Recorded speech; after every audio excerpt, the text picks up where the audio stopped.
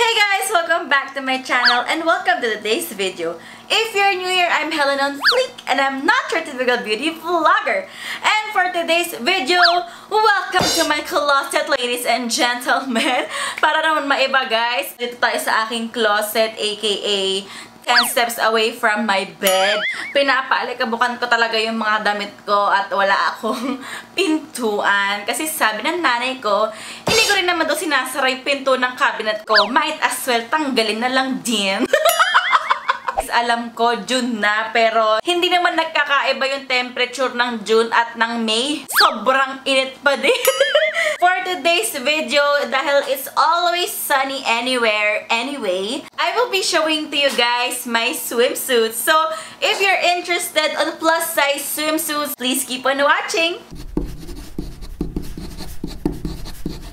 I-heads up ko na sa inyo, hubadera po talaga yung aking mga swimsuits. And kung pina-follow nyo ako sa Instagram at HelenOnFleek, makikita nyo yung aking mga swimsuits ay very daring talaga most of the time. Kasi I really enjoy yung mga sexy na swimsuit kasi it's the time of the year na hindi dapat tayo nahihiya sa katawan natin. Kung malaki yung tiyan mo, go! Kung malaki yung kata mo, yung braso mo, hindi natin kailangan ikahiya yan.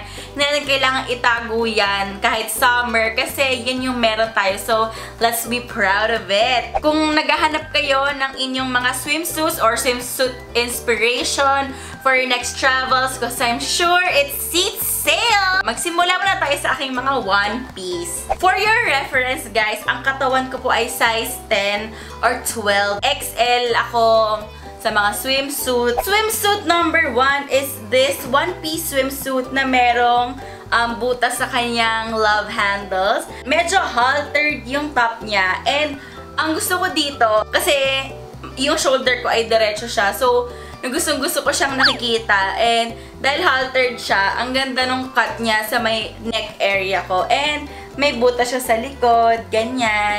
And what I like about this as well is meron siyang cut dito na black. Ina-accentuate niya yung waist natin. Para siyang medyo snake skin, pero turquoise and violet. It complements well on the black na accent. Next swimsuit ay syempre hindi tayo mawawala ng mga black na swimsuit. And this one is from Coco Cabana. A one-piece swimsuit na meron siyang straps para maging haltered siya. Meron siyang mesh. Kahit one-piece siya, nalalawan pa din yung swimsuit dahil. Ang maganda dito, may underwear siya. Ako kasi lahat ng mga brand na sinusuot ko, may underwear. So, for me, advantage yung meron akong underwear. Kasi feeling ko mas may support sa bust area. Dati siyang 900, para nakuha ko to ng 300 something. Ay, nag-sale kasi sa SM. And itong Coco Cabana, meron silang plus size area. So, nakakatuwa.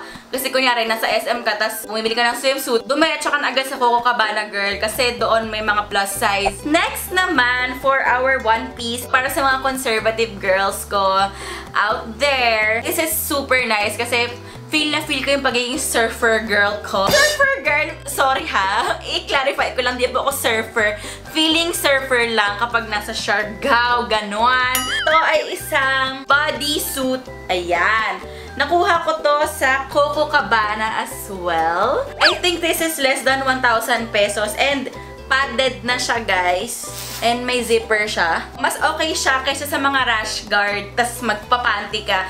Kasi, di ba pag nagsiswimming ka or magsisurf ka nga, tataas kasi yung rash guard. Kapag naka-bodysuit ka, wala siyang chance na mahubadan ka on the beach. Especially kapag laon yon lakas ng mga alon. Hindi tatangayin yung rash guard mo, girl. So, ito ay ang aking bodysuit from Coco Cabana. Next naman, mga swimsuit siya from Paolo Collection. If you are from Boracay, hello Boracay viewers, merong isang shop sa Boracay na nagbebenta ng mga plus size swimsuit. Punta kayo sa shop nito na Paolo Collection. And they're so generous to give me their swimsuits and I'm super happy. First is, ito meron siyang straps and naa-adjust pa yung dito sa strap. Tapos, meron din siyang underwear. Again, yung merong waist. Pag may mga ganito, i-accentuate niya lalo yung waist natin. Next naman na swimsuit ay isang black and white na stripes na swimsuit.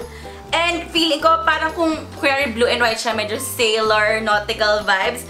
And this one is black and white and halter top siya. Super nice. Oh my gosh. Wala siyang underwear. So, perfect siya sa mga girls dyan na hindi mahilig mag-underwear na swimsuit. Again, this is from Paolo Collection. Para sa mga girls na naghahanap naman ng may mga sleeves, ganyan, may mga off-shoulder. May mga girls pa rin naman na hindi masyadong confident pa with showing their arms. And this is a really, really nice swimsuit. Off-shoulder siya, so makakover niya yung arms mo. But then, it's still very sexy. And meron din siyang underwear, guys. Perfect na perfect to pang aura, ganon. These swimsuits are from Paolo Collection. You can check out PC Boracay. That's their Instagram. And para makita nyo doon kung ano yung mga swimsuits na available nila for plus size. Lastly, for our one piece, ang pinaka-daring, ladies and gentlemen, ang pinaka-hubaderang swimsuit na one piece sa koleksyon ni HelenOnFleek